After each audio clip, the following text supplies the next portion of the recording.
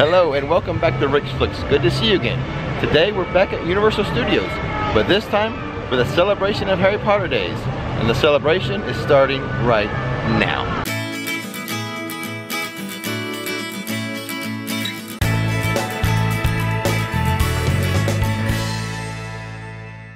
So I want to mention, as you enter the park right by the gates, you want to make sure you grab your Harry Potter Celebration Day brochures to make sure you know all the times for all the activities. Okay, so we are actually in the park early today for early park admissions. I don't think they're having any of the Harry Potter exhibits open till around 9. So I want to show you something real fast. We just got some news about Universal Studios. I hope it's true. So the news is, over at Universal Studios Hollywood, they're going to have a new live action show, and it's going to be Jurassic World. And as you recall, Terminator shut down here at Universal Orlando, and they said it's going to be for a live action show, and I'm betting we're going to get Jurassic World live action show here too. Okay, now with that little piece of news out of the way, since we are here a little early, let's head straight over to Gringotts. The line should be short, early park admissions. Let's do it. Okay, so here we are, the grand reveal for Diagon Alley Harry Potter Days. I'm very interested to see what the wait time's going to be for early park admissions for this ride. We haven't been on this in a while, so I'm very excited, Nick. Yeah, me too. All right. Should be fun. Yeah, let's go check it out. Okay, so standby is only 10 minutes. Nikki, do you want to do standby or single rider? Standby. Standby it is. And now the part I hate, dealing with lockers. But it is pretty cool. We have a lot of Bobatons walking around today. So there we go. That's our... There goes the dragon. But anyway, so that was our first Harry Potter activity of the day, Nick. Yes. Normally we just go through single rider on that ride. Yeah. But it was nice today to go through the actual queue and see some of the queue theming. That's pretty cool, right? Yeah, it got me pumped for, you know, the whole weekend. Yeah. It's a great way to start it. It is. Now, as far as the ride is concerned, for those of you who haven't been on the ride, it's kind of like a combination of a roller coaster and a 3D movie ride. Yes. So it has a big drop, it has a shootout, and like in between, it has like spinning and different scenes, 3D scenes of movies things. Yeah, it's really entertaining. So to start with, it's probably like a 45-degree drop at least, and then just release the cart and you go shooting down. That's a good sensation of losing your stomach there. Exactly. And then later on, there's some spinning moves. Then at the very end, when they have the dragon kind of connects to your cart, and that's where the shootout is. Now the shootout isn't as fast as say like the Mummy ride or like Rock and Roller Coaster at Disney, but it is still pretty cool. It's a very cool ride. Yeah, absolutely. I really like that ride a lot. Okay, it's 9 o'clock. The Harry Potter exhibit should be open. What's the best way to get there? Let's apparate. Hop on my back, Nick. Okay. All right, here we go. We're apparating. Woo! Okay, as we were apparating over to the Harry Potter exhibits, something caught my eye over here in San Francisco.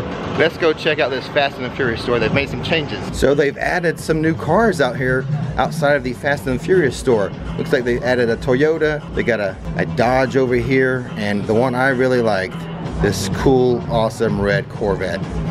So things are moving right along here, starting to add up some more of the props. Can't wait.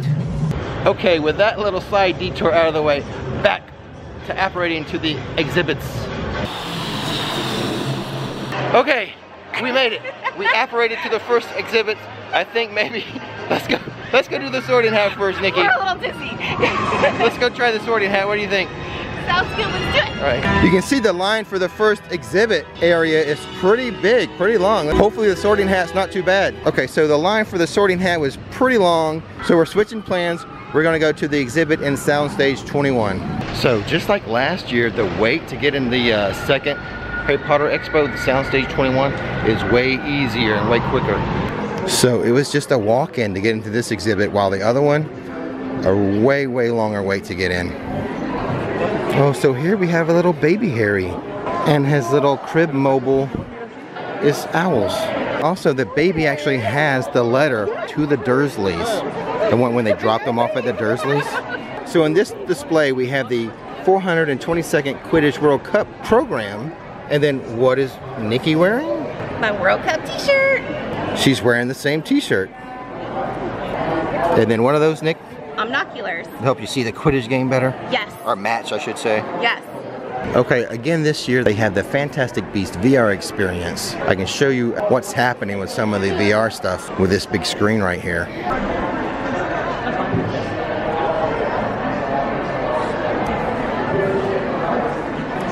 And again this year they had the Harry Potter trivia presented by Pottermore.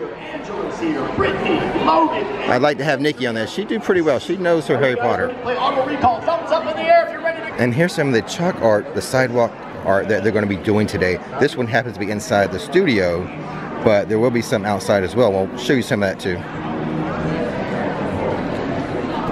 Okay, so this is really cool, Nikki. This is the, what was the professor who turned himself into the chair? And then Slughorn, okay. Yes. Where we have his robe and the chair that he turned himself into here. Let's go check it out. My name is Jeff. I got my partner Seth over here. And we are fortunate enough to be representing the Warner Brothers Studio Tour in London. Now, this year they have brought a lot of practical effects that you saw in the movies. Now, some of these things you thought might have been a visual effect or something created by a computer or CGI.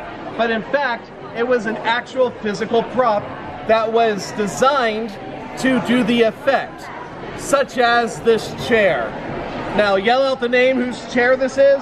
Slughorn! Absolutely, Slughorn. And we need to make some magic come alive. This is where I need your help. If you have a wand, I need you to bring out your wand. We're going to point it at the chair, and we are going to say the spell, Revelio. Here we go, 1, 2, 3. Revelio.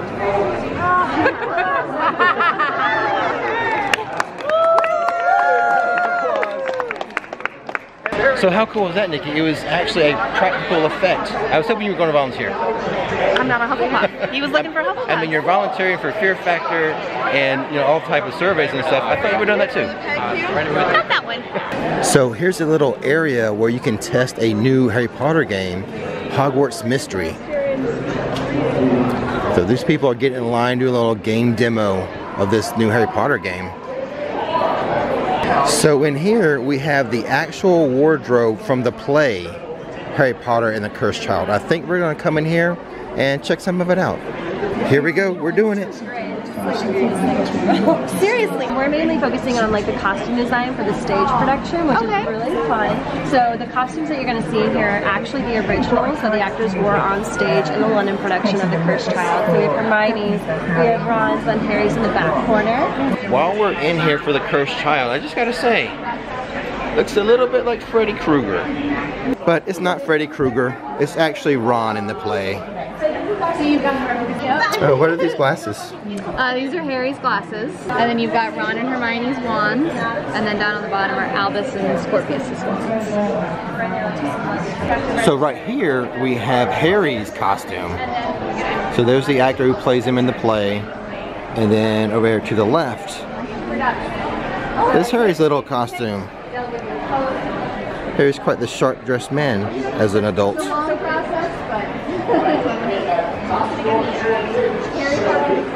And then on the walls we actually have scenes of the play.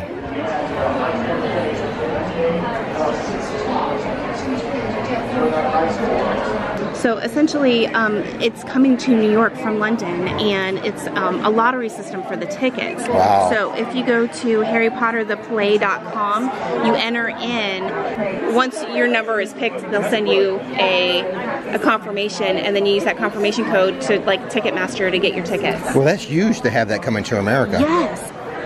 Let's go look at some of the merchandise. Yes, that's the official design So for this year. The official 2018 logo for Celebration Days. Right. This one right here is $27.95. All right, the baseball t-shirt, $27.95. Canvas backpack for $29.95. Oh, and look at the tumblers. Yeah, how much are the tumblers? $26.95. All with the 2018 logo. Yeah, so what Nikki does is she grabs these keychains and she turns them into Christmas ornaments because they're way cheaper than actually getting a Christmas ornament. The lanyard is $10.95. Yeah. And it's two-sided. So it's got this side, and then it's got the logo on the other side. Yeah, and Nikki gets this every year. Yeah.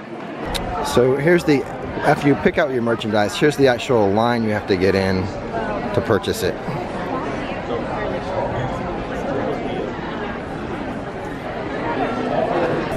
So that was not the complete line for the merchandise checkout. That was stage 2 of checkout. Stage 1 is actually right over here. This is actually the end of the line for checkout for merchandise. All through there. And then you come over here. And then you continue on to checkout. Wow. So the 2 things we wanted, actually Nikki wanted, is she wanted the 2018 Celebration keychain to make as an ornament, and she wanted the 2018 lanyard. So we ditched that super long line over at the expo and we came in here to the store that is outside the Gringotts ride. No waiting, walked right up and purchased.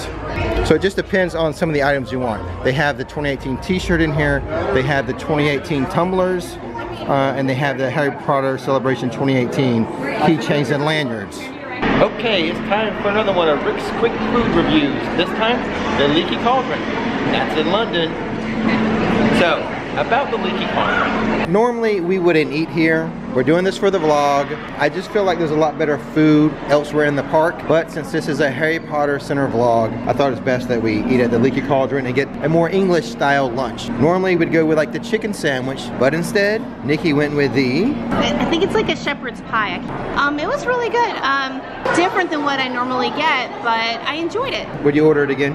Probably not, but I mean, I enjoyed it for at least the atmosphere and, you know, eating something English for once. Exactly, and that's, if you're going to eat at the Leaky Cauldron, it's mainly going to be for the atmosphere, to be able to eat in a Harry Potter setting. Yeah. You know, you're not really going for the food, I would say. But you're I don't know. I mean, I think that, you know, it's a really heavy lunch for us. It's not typical for us, but I mean, it was kind of cool to experience what an English type of meal, you know, at Hogwarts would be like. So that's true. I did enjoy it. Yeah. Okay, so now for my lunch, I decided to go with the English style bangers and mash, which is basically sausage and mashed potatoes, and it was okay. I mean, the mashed potatoes and gravy was pretty good. The vegetables were good. I actually ate my vegetables, believe it or not, and then the sausage, the bangers, they were just okay. I didn't even finish the second one. I ate about 1.5. There was 2 of them, ate about 1.5. For me, I probably will not do that again. But if you're, I mean, especially if you're a big Harry Potter fan, you want to do a Harry Potter lunch. You want to eat at the Leaky Cauldron. You want to have that full immersive experience. Yeah, I would agree. Yeah. And so our lunch, Nikki bought a water. I got a sweet tea to go along with the entrees. Came after our pass holder discount, $31. Okay, so the good news is that was not a 2-hour wait to get in here. Maybe at worst it was an hour. I don't think it was an hour, but so happy it wasn't 2 hours. We have several of the costumes from the movies, so we can photograph, but we are not allowed to touch.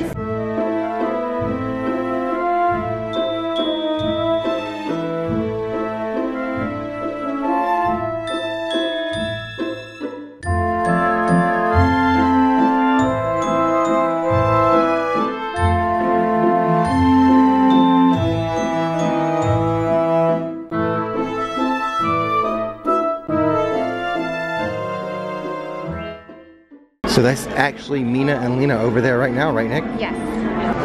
Okay, so Mina Lima is the artistry that does all of the extras. The printing?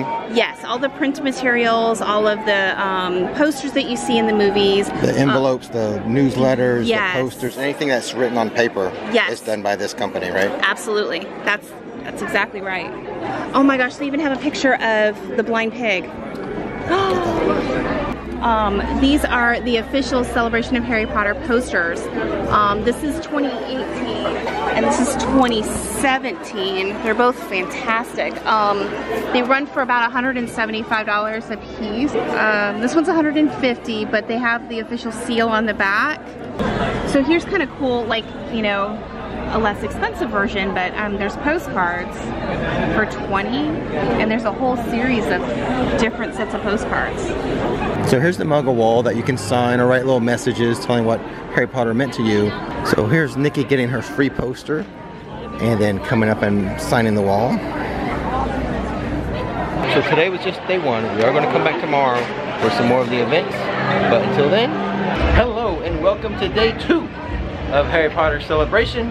Now, we hadn't planned on this, but Nikki had some requests on Facebook to do some Harry Potter rocks.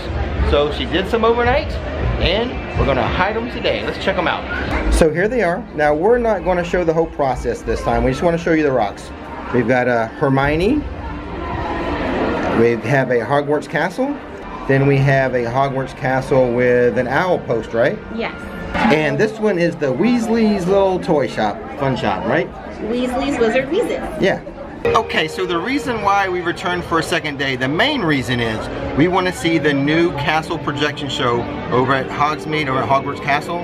And the second reason is we really want to see, they have a costume show of all the people who dressed up for the ceremonies today and all the activities, just walking around in cosplay. They're going to have that over at the amphitheater. We want to check that out. And then we'll just see what else we see today.